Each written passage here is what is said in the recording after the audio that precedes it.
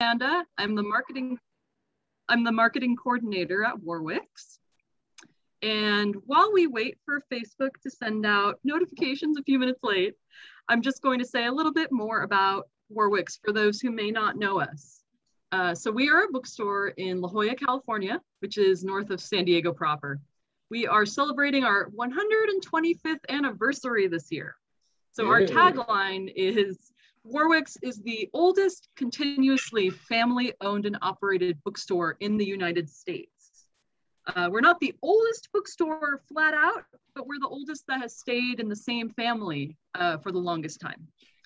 So the first incarnation of Warwick's was opened in 1896 in Minnesota, which is a great state for bookstores, and eventually made its way across the country to land in La Jolla. Nancy Warwick, our current owner, is the 4th generation owner. So we shut down briefly last year, like many did, but we got up and running again pretty quickly to our normal operations. We do curbside pickup still, and we have a very strong virtual events program, but we're also open for business for those who feel good about coming into the store. And but we're very grateful to be hosting events like this, which may not have necessarily happened in the before times, because we're casting a wider net and gathering all sorts of great new authors to host. So we thank everyone for supporting us through these times. And with that, I will tell you also, please consider purchasing Red Deception from us, from Warwick's. We'll put the link in the comments section of Facebook for you. And you'll not only be supporting the authors, you'll be supporting our events program, like for events like you see like this one today. So with that, I will introduce our participants tonight, starting with our interlocutor, Stan Deutsch. He will be in conversation with our authors tonight. So in his more than 50 years in professional media, Stan has logged thousands of hours, both in front of and behind microphones and cameras of several radio and television stations, commercial and non-commercial. For over 23 years, Stan was the Director of Broadcast Operations and National Program Distributor for Northern California Public Media in the San Francisco Bay Area. In addition to stints as morning radio personalities and news reporter, he has served as operations and sales manager and equity partner at radio stations on both coasts.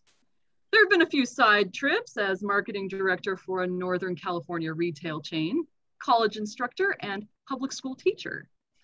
Stan also published a weekly New York State-based entertainment magazine, and in partnership with his wife, Deborah, operated a successful retail business in Santa Rosa.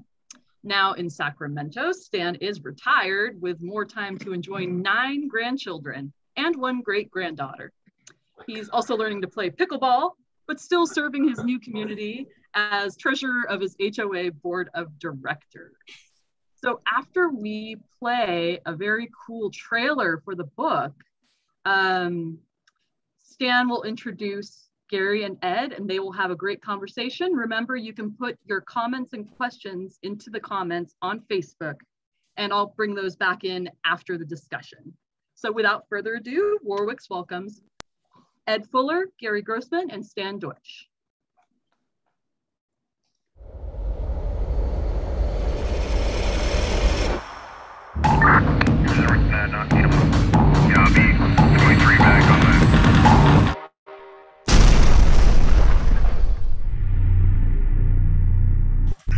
What the hell happened, Riley?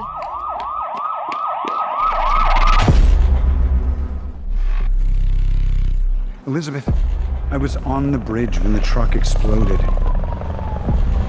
This is right out of the report that I drafted for you. And then the attack in DC?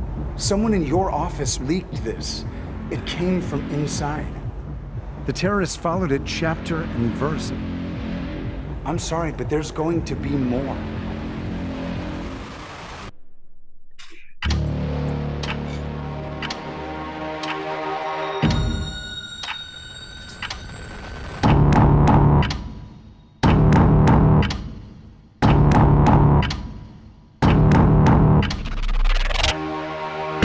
Riley? The question is not who. The question is why. And the answer to that, they want to keep our eyes off the prize.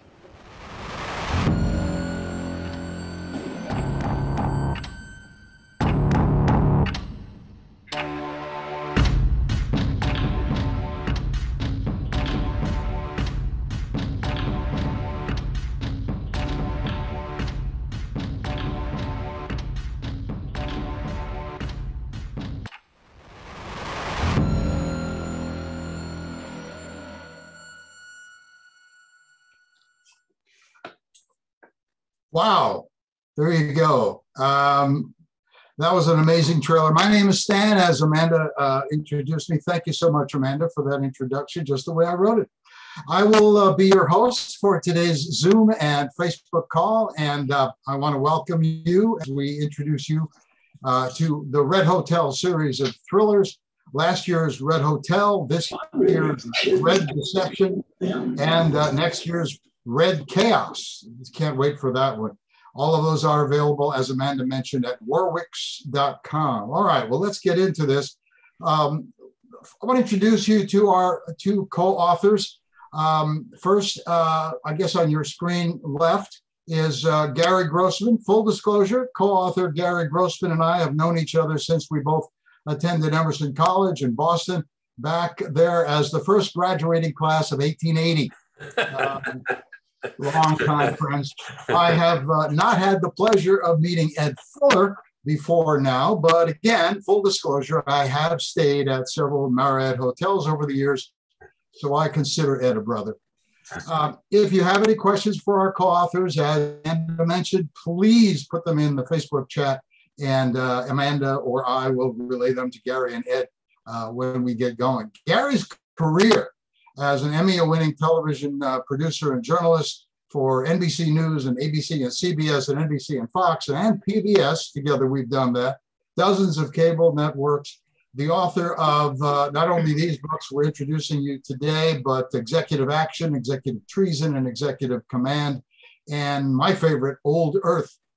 Ed Fuller, former U.S. Army captain. Ed spent a total of 40 years with Marriott International, including 22 as president and managing director of the group's international lodging division.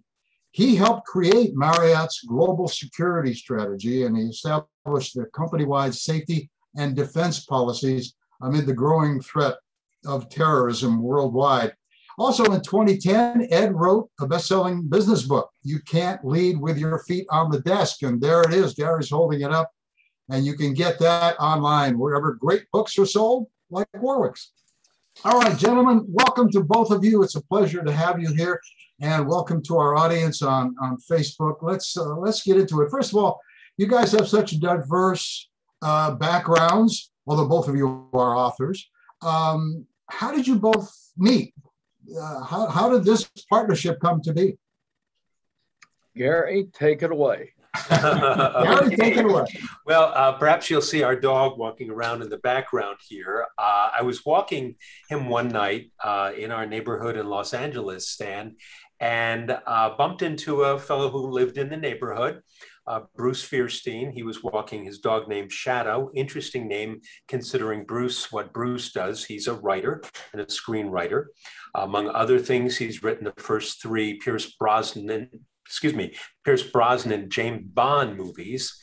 And he said, Gary, I have a friend who I'm on a board with at Boston University. His name is Ed Fuller, and he's looking for a collaborator for a novel based on a lot of his experiences. You're a thriller writer. I thought it would be terrific to put you together. I've already talked to Ed about you.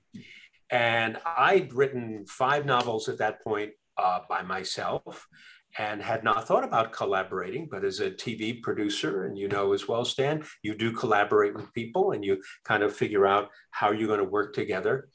I still wasn't sure. I met Ed on Bruce's insistence, and truly within 30 seconds, I realized he was as much in the anti-terrorism business as the hotel business. He had to get and work with his staff and management around the globe, getting people to safety, whether it was in Panama, and he can talk to you about that story, or Tripoli and Cairo, dealing with a bombing in Jakarta. And we're going to get to all that. Yep, and created the awareness, the color-coded system that elevated threat assessments and put the Marriott hotels in a safer place than most other hotels in those same cities. So we met. I reached across the table. I kind of said, you've got to work with some interesting people in, well, maybe a couple of alphabet agencies, FBI, CIA. And I'm still learning who he's worked with and who he's been friends with and who he knows. And suffice it to say, I'm very nice to Mr. Fuller. Yes, we have to respect those alphabet agencies. So basically, the credit for these two wonderful books and this collaboration goes to your dog Thames, who needed to take a walk. Yes, exactly. And that's how it all. Well, congratulations to Thames. I hope he gets a free copy. So how does this collaboration? That's how you guys came together. But how did you decide how to work together? How does that work? Well, to start with, I do have a lot of stories, and I'm okay at telling stories, and that works real well. Great night at the bar, I can get into some really crazy stories that were reality. But at the same time, I am comfortable story writing, but I couldn't glue together the characters. And I'd sit there and sit there. I tried 3 times. The business book was easy. I knew what I was talking about moment to moment. I knew what the topics had to be. I had whole background studies on each topic because I just took my trip reports from the various challenges that we were dealing with. And the business book was not about the crises as it was how to work with people. So I called Bruce. Well, actually, I ran into Bruce at one of our meetings, and he says, how's it going? He was trying to encourage me to do this. And I said, Bruce, you know, the first chapter, I'm writing along, and I say, there they are in the cabin up in the North Woods with the fire crackling, and they made love. Okay, chapter 2, I went along the same path, except we were down on the Hawaiian Islands, and they made love. Chapter 3, I said I was tired and needed to change. Not tonight. It was time to go another route. And that other route became Gary. But what we work together with is a system that we've developed with a focus on really twists and incidents. And we make up a kind of a fishbone, comes from my production management in business school. But we put together these incidents. We put a lot of concentration on the start.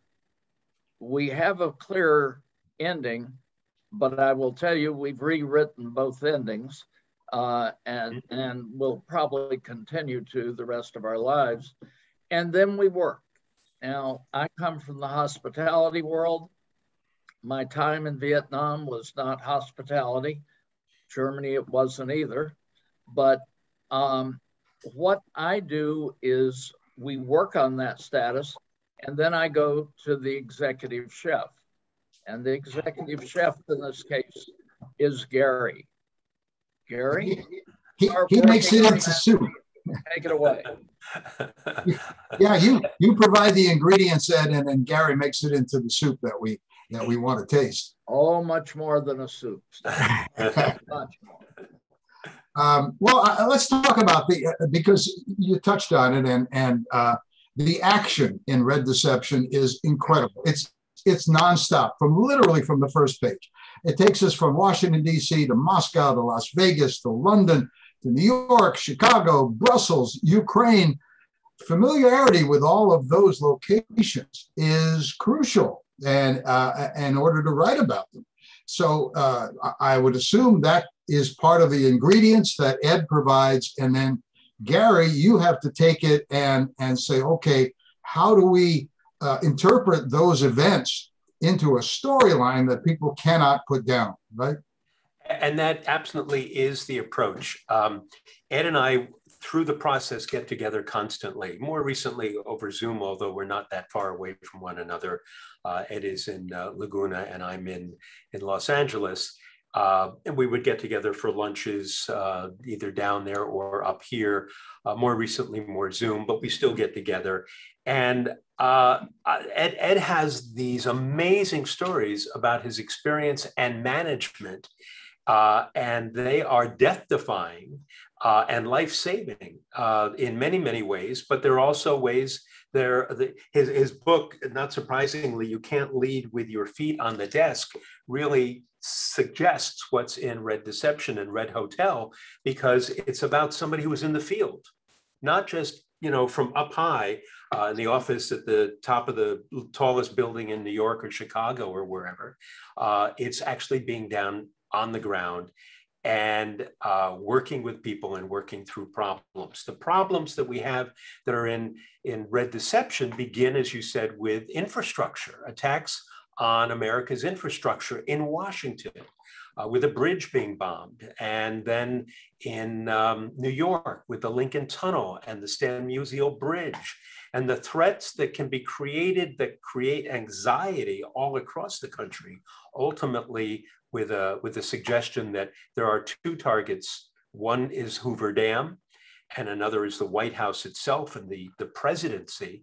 A lot of those are not things that Ed has been involved in and I've been involved in, but the strategies are really part of Ed's experience, and how people in the heat of the moment deal with things, as we're seeing certainly every day on the news and the past couple of weeks, what's been happening in Afghanistan with getting people out of harm's way.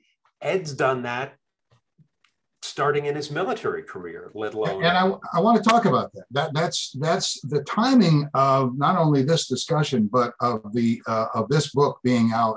You couldn't, from a purely public relations point of view and sales point of view, you couldn't ask for a better time. First of all, we're discussing infrastructure in Congress and bridges and tunnels and railroads and airports, and all of the things that are in this story that are in danger, terrorism causing danger. The scene in Red Deception, there's two scenes that come to mind right now, which of course, we had a tragic suicide bombing last weekend. There is a truck suicide bomb in Washington, D.C. on the bridge that you just mentioned. And in the Ukraine, we have an amazing evacuation of hotel guests using buses, which is just mind-blowing. And Ed, you've experienced these. How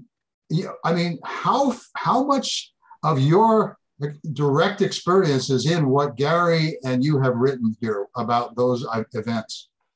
Well, I'll start with the first edition, because a lot of people are going back and buying the Red Hotel before they dig into the Red Deception.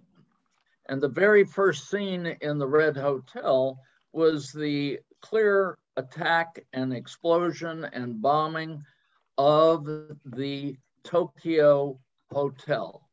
Right. That in reality was the first bombing of the Indonesian J.W. Marriott.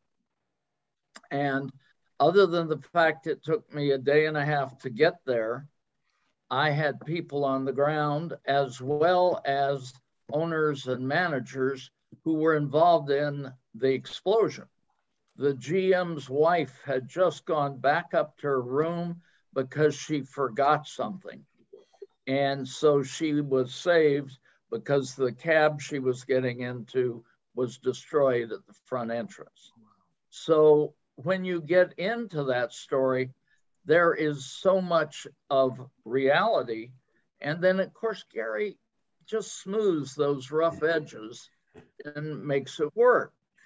So you raise the issue of the Ukraine and the evacuation.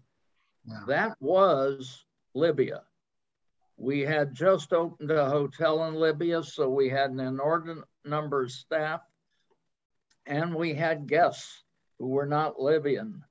And so that escape from that, I wish we had an hour, from that particular hotel involved a number of skills. We had plans to escape by over the Tunisian border. That was turned down when we heard that another caravan going there had been attacked, people hurt, taken advantage of, and we canceled that idea. Next one was to go by boat. So we got $300,000 to Malta to lease the boat. And guess who was there before us?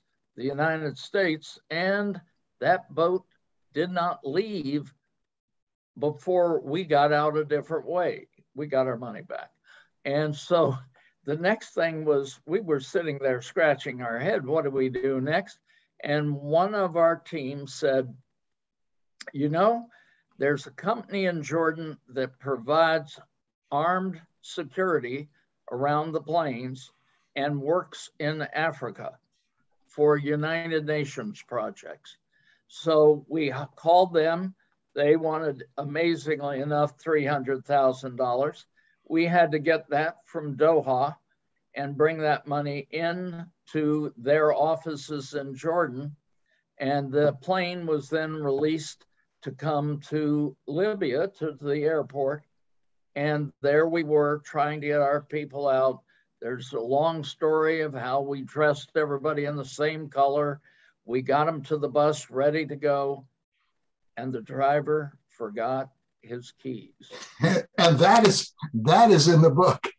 It's an amazing, the fact that actually happened, Ed, is mind-blowing. That you know, you almost, when you read it, you go, oh, nobody could be that. Really? That happened. That's amazing. So these are all based on, you know, what comes across to me as somebody who occasionally stays at hotels, and there's so much more to the hospitality business than making sure housekeeping brings you that extra towel, isn't there?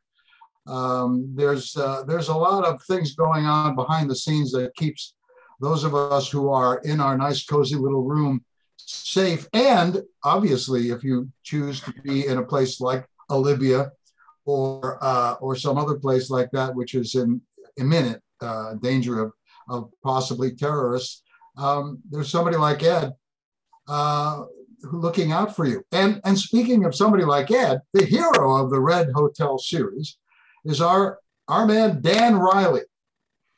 Dan is the president of International Kensington Royal Hotel Corporation. That's the fictional corporation that Gary has come up with. And it's based on you, Ed. So I guess my question is, do you see yourself as a heroic person? Not when I was dealing with the problems. I was charged with the responsibility, and I took that very seriously. I did not have a lot of ladies running around trying to entice me. We were trying to solve problems. And when we went into Cairo, during Mubarak's departure, I was actually on the ground there. And in some of the other cases, such as Thailand and Indonesia, I was on the ground when the incidents occurred.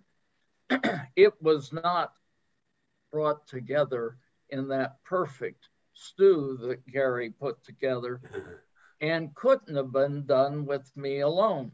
I can tell you about each story.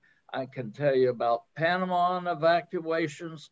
I can do about 6 evacuations that I was involved in. But wait, read the book. That's where you get the story from. And so, okay, you kind of said, well, there's no, ladies hanging around, but we do have a love interest. Miss Marnie Babbitt, who is in this book. And let's just say, to be nice about it, Gary has created Marnie for Dan Riley, and she is Dan Riley's love interest and so much more. So I was going to ask Ed if he had any firsthand experience with a Marnie, but Gary, either one of you can handle that. Well, I can get it started by saying my wife has had impact on all names, especially my ex-wife, Pam. And obviously Marnie was approved by the higher authority in the house. And Gary knows Michaela very, very well, but you don't mess with an Italian. And I learned that very early in the game. So the answer is no. And there are things that would not have clicked for me that clicked for Dan. So Gary is not trying to make me into Dan. He's using Dan to be an example of what I did some of. And of course, then we have Gary's mind at work. So you need to ask the same question of Gary. And I will. Helen?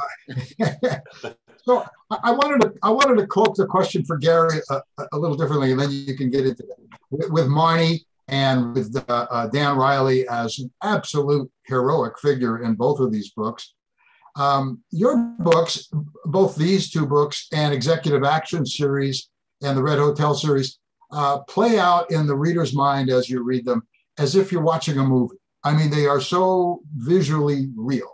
So I wanted to ask you, as a writer, is there a special technique for that? Do you think in terms of, because you are a writer and you're putting words down on a page, but you're also a television producer, and so as you read these, as I said, it is all right there in front of you. I can picture Marnie, I can picture Riley, and all of the characters. How do you do that? It's kind of like a Twilight Zone episode. Sometimes, as Ed said, we have we begin with an outline, we know where we're going, we know what's happening. And then the weirdest thing, there'll be this kind of knock on the door. There's no door here, but there's a knock on the door, and a character will come in and say, Gary, move over. So I will go like this. And then the character will start dictating. Okay, I know what you had planned, but here's where we're going to go. And the characters develop their own voice and take over. And I teach at Loyola Marymount University and was telling my students just that last night. It's the weirdest, wildest thing, so that they reveal themselves. And in some cases with Marnie is introduced in Red Hotel, the first book in the series. We find her in the second book, and we didn't really know all that there was to know about Marnie until the second book. And that's where she really reveals herself. And no spoiler alert, that she's an interesting character who's pivotal to the story and the plot. But we learn a lot more about her because Ed and I learned more about her. So that, in terms of characters, it, I think, answers part of the question. The other is, I love, as Ed does, thriller novels and action movies and the Bourne movies and the James Bond movies. And I, as a TV producer, I'm thinking visually. I also, considering my dad was in law enforcement, my mom in politics, I really know that when things are successful, it's because smart people like Ed tell other smart people what's going on or hear what's going on. And that's how problems get solved. And when smart people don't tell one another things, or dumb people don't pass things along, that's when incidences, for example, you're running an airline school and a couple of people come in and say, hey, we want to learn how to fly a 747, a jumbo jet. You know, great, sign right here. We also can teach you how to land and take off. No, we're not interested in that. Just how to fly it. Wouldn't you think that's what you pass on to other people as a red flag? Maybe that's a title for book 4, Red Flag. I was just thinking, what's book 4? it just hit me. Cinematically, that's how I like to write, and knowing that you can have a lot of things happening at the same time, sometimes shorter chapters. I know today, even Red Chaos, it's coming along, it'll be out next year, is written faster than many of the books that I did years ago. And in terms of action, I've got Ed's notes right here for rewrites on Red Chaos. And what is the main thing we talk about is action. You know, once you know who the characters are, you can really then think about how would they react in this situation. And for a lot of that, I said, okay, Ed, how did you react in that situation? So this goes back to Marnie. If we want to finish up with Stan on this lovely young lady, I spent time in East Germany when it was still East Germany. Had to go in and out of Checkpoint Charlie. And we stayed in a beautiful hotel that the Swedes had built. And you could only stay in the hotel if you were not East German, because this hotel made hard currency. And so we went into the bar. I was not married at this time. I've got to get that disclaimer up. And we're sitting at the bar, and you could not believe how very attractive these young ladies were. And I'll stop there on how attractive. They were very good looking. And of course, I'm beginning to look around. And one of the French delegates that are with us, and I will always thank him for this, said, Ed, no. He says they're all working for Stasi. And in reality, your bedroom probably has a camera in it. And that can happen. I've got another 10 stories that go down that alley, but that's what Marnie has got in interest to people, because even at the end of the last book, and this is no exaggeration, I had 20, 25 people say to me, we're in love with Marnie. What's going to happen? Oh, wow. Wow. We're not going to reveal what happens with, to, for Marnie or any of that stuff, because you've got to read the book. But you do, and I think we pretty quickly here at some point want to take some questions from our viewers out there in Facebook world. But you mentioned that we do have cameras in so many hotels around the country, around the world rather, specifically some of the lesser friendly Eastern Bloc countries and China and Russia. And so do you just assume, if you have a hotel in those countries, do you assume that they have been we wired? have a hotel, but we know what the status of the cameras are. I would tell you OPEC meets in Austria on a regular basis. And we had just renovated the hotel, and we had a customer that came in, bought all the suites. And a little later, about 6 years later, we were redoing the walls. And when they took down the paper, there were the listening devices and all the suites. Wow. And so the GM called and said, what are we doing? I said, well, find out anybody who has stayed in those suites as a group. Well, it happened to be the US Embassy. And of course, when the OPEC conference came up, so the GM there is good friends with an ambassador. He put them in a big paper bag, 2 or 3 of them, and walked down to the embassy and dropped them on the desk. Says, if you have anything you want to tell me, give me a call. But there you go. So you can see there are so many stories from Ed that Ed and Gary are going to be working on for not only the next book, but probably the next book after that one. I think we're being joined by Amanda from Warwick's Books. And Amanda, you have some some comments and questions from our viewers? I do. There's just a lot of love. First off, June says hi, Gary, and Dwayne said, "Gary, you write books? Did I know this?" Congrats again, my friend. As someone who understands the process, this only strengthens my respect for you.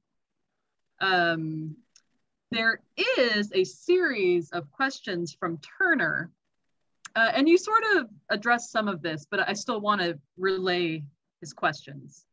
So Gary, can you describe the writing process? Aside from Zoom conversations, Gary, did you interview, record, put together a draft after every chapter for Ed? How did you organize Ed's stories? Yellow pad, Post-its? As executive chef, how much did Ed let you create? And Ed, how much does trust play into allowing Gary to do what he does best? Thank you. Great questions. Ed, do you want to start? Yeah, I'll do the last one first. The trust level is incredible, but guess what? Gary held up the notes from my last review of our third book, and I had some opinions and questions. And so we will go back and forth at least through 2 rounds.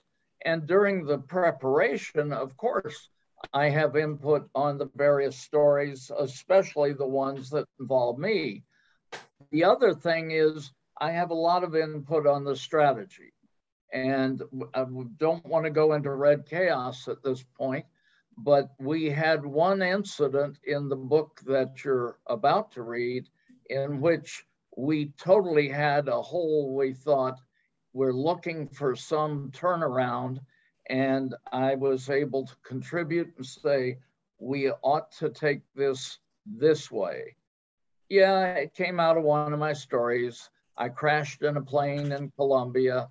We just moved the plane to another country and we were off and running. Gary? Well, and that is the section in Red Deception on Venezuela, which has parallels to the Cuban Missile Crisis, but based on an experience that Ed had getting from one place to another and dealing with some really bad people with guns that fire multiple bullets in an instant. By the way, Turner, I believe, is writing in from Costa Rica, if it's the same Turner. And June was my very first fan when I was a disc jockey, if it's the same June, and I think it is, back in Hudson, New York on radio station WHUC. Wow. So I thank both of you for joining us today. And the question was in terms of writing process. It is a collaboration, but I think the hardest part for Ed is even though we're meeting all through the writing period, I'm off writing, and he really chomps at the bit, justifiably, and wants to read what I have, and I say, no, not yet. No, not yet. No. And I do that as long as I possibly can. And here comes the dog that put us together. It's a family show right here, okay? And then Ed gets it.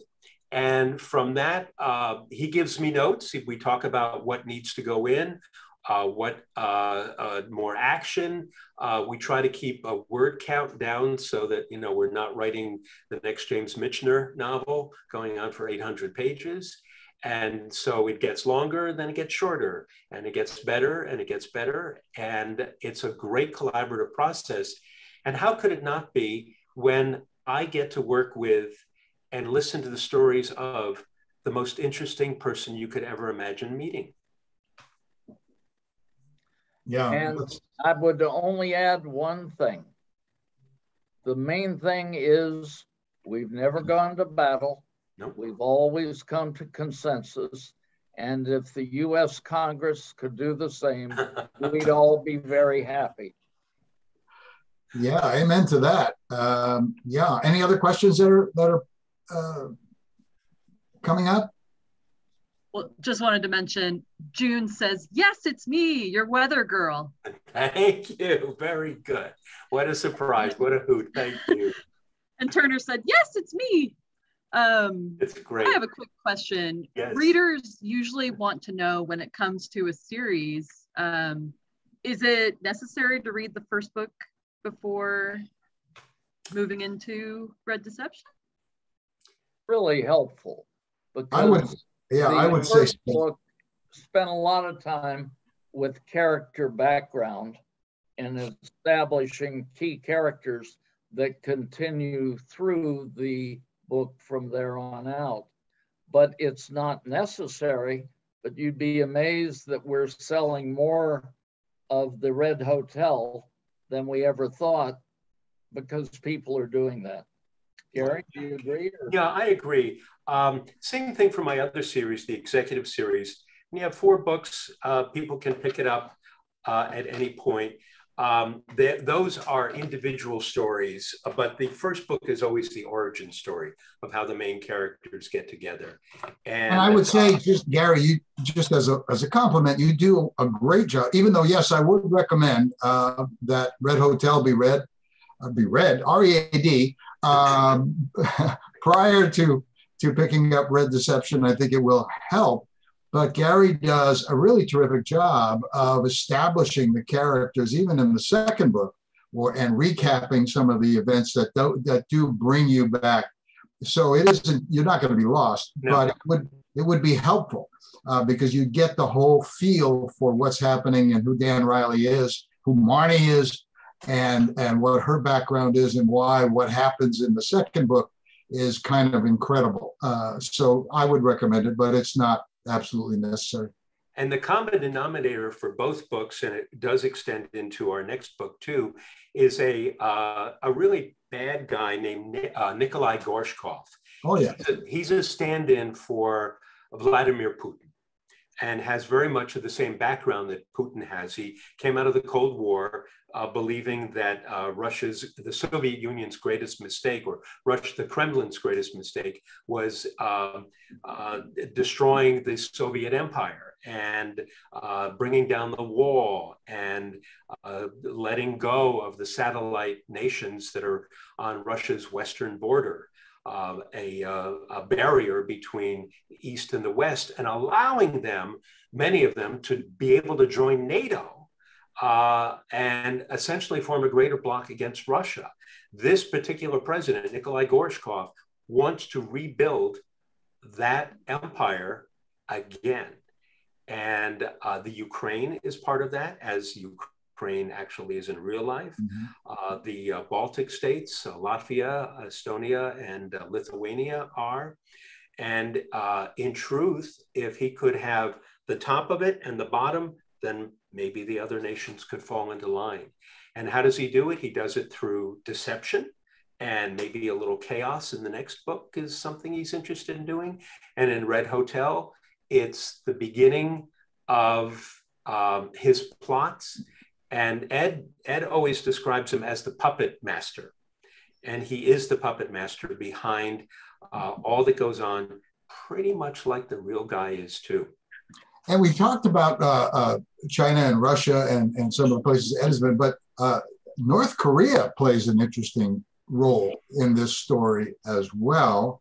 And you wouldn't think they would, but they do. And again, you have to read the stories to understand how. But it's, again, ripped out of today, of the world we live in. North Korea is an interesting player in all of this. No question about it. And while I've stood on the North Korean border, I have not had the opportunity to go there. We just couldn't get the hotel built. So the fact is that I think you find different countries. I use Panama. If I can digress to a short story, Panama has had huge number of people retired there before Noriega took power. I'm talking about Americans that were citizens of Panama. Mm-hmm. And when things started really getting rough by Mr. Noriega's approach to fairness and control of the canal, guess what? The American troops went in. And we had a hotel there. And this was really at the first end of my job for Marriott running the International. And it was really a worrisome thing. What were we going to do with the people we had in the hotel? And clearly Noriega sent out his troops and said, go to the hotels and get all the Americans you can out of those hotels and get them out now. And so sure enough, our GM is in the United States having heart surgery. And so we had a pure Panamanian staff. And the question you have to ask, are they going to be more for Noriega or for our guests? Well, Noriega's troops arrived. I visited right after this, and I can tell you every door in the hotel had been machine gunned, not to find and take anybody alive back, but to drag them out and throw them in the back of their truck. I went down with the resident manager and I said, so what did you do? And he said, well, we had 67 people and we took them down, we put them in the laundry, and they were in dryers and washers, and we put dirty laundry in up so that you wouldn't look through it. And when they came here, they looked around, looked under a couple of tables and walked out. And so that's where we kept them until the escape to take place. Wow. Wow. Now, Panama, I've been back to, we put in a lot of hotels. The country changes. And going back to Stan's point, one day that country is a friend, the next day it's a foe. And in the days of the Cold War, you kind of knew where the border was. Mm. And today, that's not the case. Right, right. Wow. Boy, those stories are just hair-raising, and somebody should write a book about that.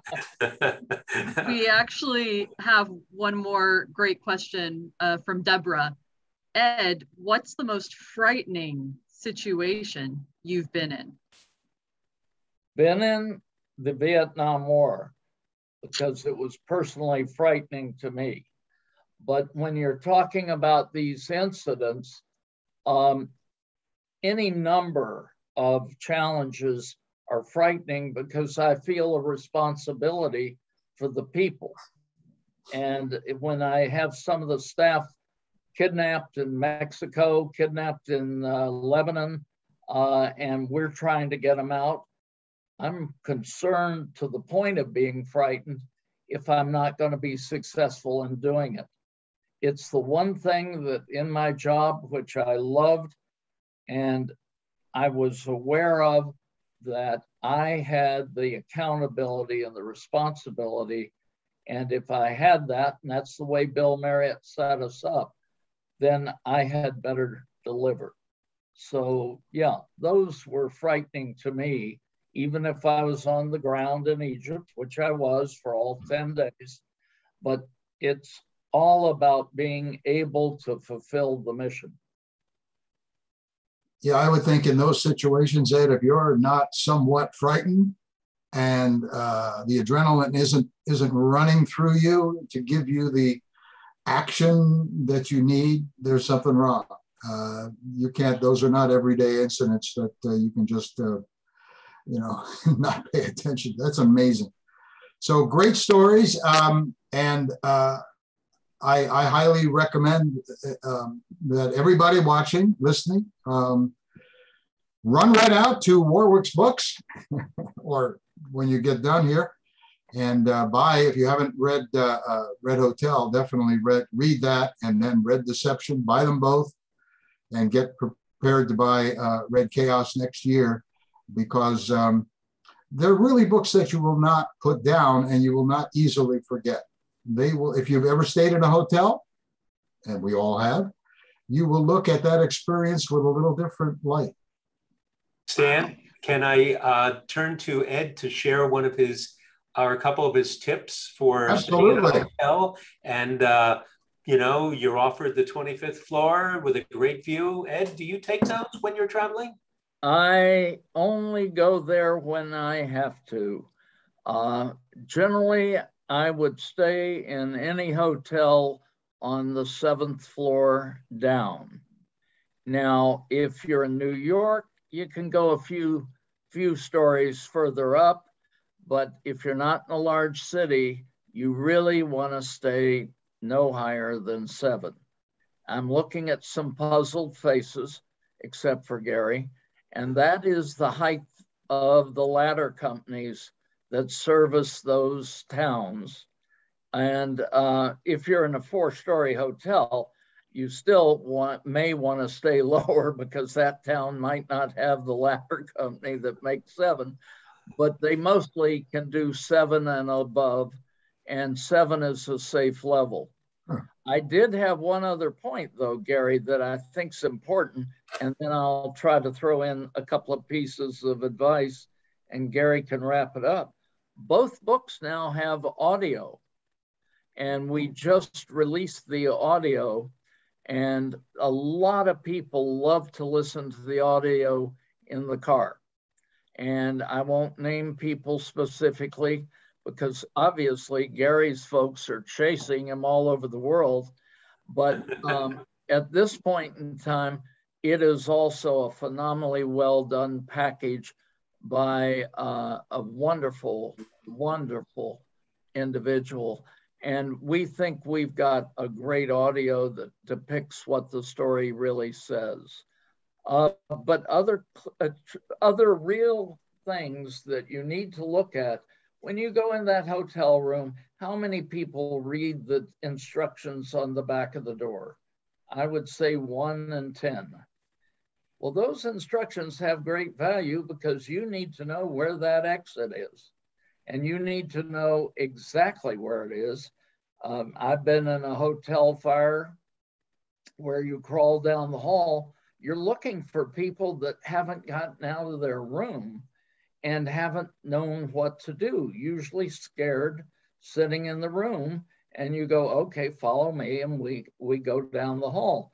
But the fact is, the information is there, the instructions are there, and that kind of guidance is priceless, as is making sure when you go in the hotel, you understand the first floor, and it is not going to be easy to go out the front door. You're going to be coming down back doors, and you want to understand where you might want to go when you do get down there. Now, I'm not going to speak about wardrobe, but I've gone through some of these fire situations where we never had the fire, but we had the alarm. And you should see some of the outfits that come down those stairs. But there's the need for it. And the one thing we took pride in for Marriott, and this is an ad for Marriott, so Stan will get some more points, and that was the fact that when you were in a Marriott, it was the safest hotel in town. Bill Marriott insisted on regulations that exceeded local fire code. And we never lost, during my 40 years, we never lost someone in a fire. We had a fire, but our systems were such that it controlled it, contained it, and then we had to get people out. So with that kind of direction from the top, you were really proud to work for that company. That's wonderful to hear, and something that a lot of us who stay in hotels are just not aware of. And great advice, Ed. Thank you so much. You may have in fact saved a couple of lives here today. Stan, your emphasis saved the lives. I just told the story. Wow. In in these uncertain times, I feel like I would love to subscribe to your daily tips for survival. Something we like to ask all of our event participants at the end of our events is, are you on social media? Where can we find you? It seems like you would be a great person to follow. Well, it's been 8 years since I left Marriott, but I have traveled China, Middle East, and Europe pretty regularly since, because I was working in the travel industry. So those were still reasonably active. Now I've got to see how we come out of COVID to be able to give you a good day-to-day. So right now, history is better than current. Okay. No, you're not much for a social media presence. Oh, Gary, you could list the...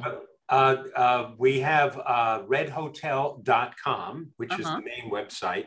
Our www.redhotel.com or just redhotel.com. You can see the book trailer for Red Hotel as Red Hotel Book Trailer.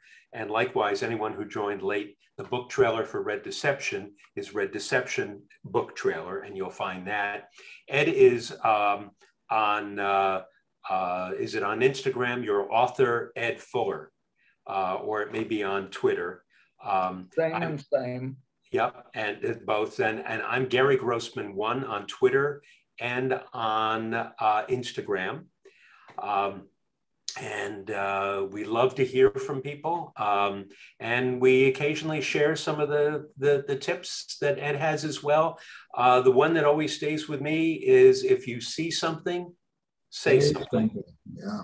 And now more than ever, you just have to do it. If you see a suitcase on the street, as I have, and nobody's around, you call and say, I don't know what that is, but I think somebody needs to check it out. Or a package left in an airport. You have to do it. We all have to be vigilant. And Stan, thank you for all the compliments on the book, the books, and likewise, well deserved for having us today. Thank you. Thank you for inviting me to host this. Great. Thank you both. Amanda, thank you so much for putting this together, and for, I guess, sort of coming in at the last moment to help out here. It was great, and I hope that everybody watching will be as impressed if they read these books as I have been with these two amazing folks who collaborate on these books, and of course Thames. Yeah, I have to say it was hard to pay strict attention to everything y'all were saying, because there was a dog lovingly gazing up at his person, falling asleep. And it was beautiful. Anyway. He's the dog who brought us together. Oh, really? Yep. Oh my gosh. Mm-hmm. He carries a lot of responsibility. Thank you so much, everyone, for joining us today. And we're going to take us all off Facebook. So remember, we have the books at Warwick's available. And thank you so much for joining us. You can watch this event again on Facebook, and we'll also have it on our YouTube channel to watch again. So thank you all. Thank you. Bye, everybody. Thanks, our friends, for calling in. Thanks. Bye-bye. Thank you.